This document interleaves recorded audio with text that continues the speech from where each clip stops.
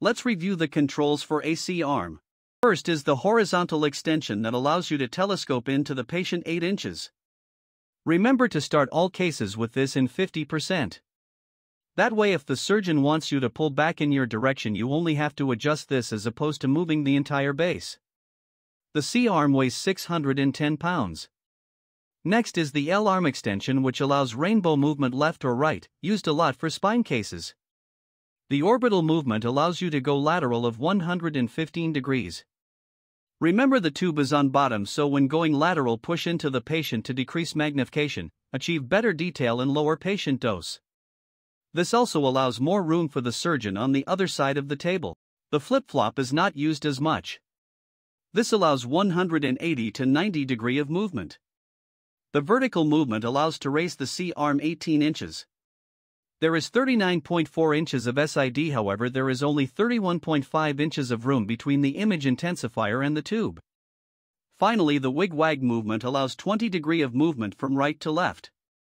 The exposure switch left button is normal X-ray with kVp of 40 to 120 and 0.2 to 10 mA. The right or I plus is high-level fluoro allowing 40 to 120 kVp and 0.2 to 20 mA. This is more dose to the patient, but mA is increases to reduce noise and improve image quality. It only allows you to press this for 20 seconds at a time. The C-arm control panel has green buttons for image rotation. It's best to put your marker down for an image in the position of the patient to orient prior to patient arrival. If the patient is supine and head is opposite side of the smiley face, then press both R's. The blue buttons you can save, change modes and switch the image to the right monitor.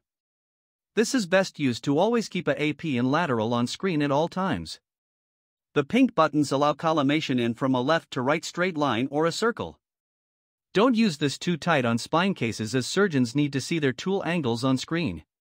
There is contrast control and alarm reset. When X-raying small body parts, turn auto off. So when you get a good image, that way it will always get good quality and not depend on where the surgeon has the part. Film, you can take an image using up to 75 kVp and 300 mass.